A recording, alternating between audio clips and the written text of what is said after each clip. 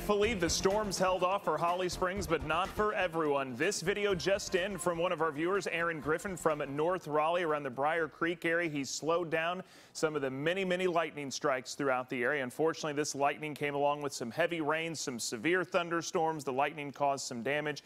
An amazing shot as long as that is not in your neighborhood. Hope everyone did okay tonight. We got some rain. Would have been nice to have it to cool us off in the afternoon, but it proceeded into the evening and some of it still holding on. Nothing severe, meaning no damaging wind, no tornadoes, no hail. And at this point, we're going to be hard pressed to produce some of that because it is so late. We've lost so much of the daytime heating, but still some strong storms with heavy rain and lots of lightning still moving through parts of Franklin, Nash, on into northern parts of Johnston County there. In fact, let's put a track on this. It's moving off to the southeast, kind of the east-southeast, about 30 miles per hour. So heading toward Rocky Mount about 11:40, just after midnight in Pine Top, Stantonsburg, just after midnight, and then on to the east. That's one cluster. We've got another small cluster that's just passed through you guys in Smithfield, moving right there over I-95 in Johnston County. 4 Oaks getting in on that too.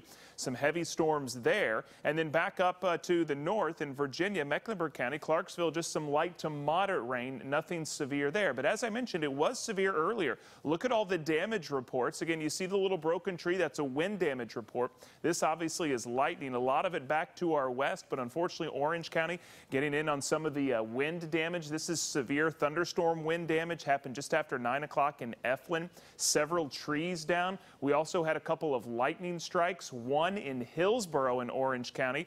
Read this with me. Lightning struck a home causing a fire. So again, not widespread damage, but some storms have caused some problems tonight. And while there will be some storms tomorrow, I think it's the heat that is going to be more of a headline stealer, unfortunately. It'll start very muggy, 72 degrees. You know how muggy it felt today. It's going to be just as humid tomorrow, but it will be hotter, a little drier, fewer clouds, hotter temperatures. By lunchtime, 87 is going to feel like 95. We've got temperature over the heat index tomorrow.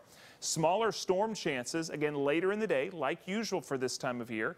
93 will be our high, but that's going to feel like 100 degrees. So we're in the dangerous heat zone here. So make sure you're taking care of yourself, your friends, your family, the kids, the elderly tomorrow. This stationary front going to hang around for another couple of days, and as it hangs around, it will destabilize our atmosphere, giving us our chance of late day storms. And that'll be pretty much the forecast Thursday and Friday. It'll be hot in the low 90s. We'll have those late day storms. Then as we get into Saturday, that stationary front starts to move out and dissipate, and an actual cold front approaches our area, again giving us the chance of storms. And it doesn't happen often, but this July front will most likely move through, dropping our temperatures just a little bit and our humidity just a little bit. Nothing drastic about this, but we'll take every little bit we can.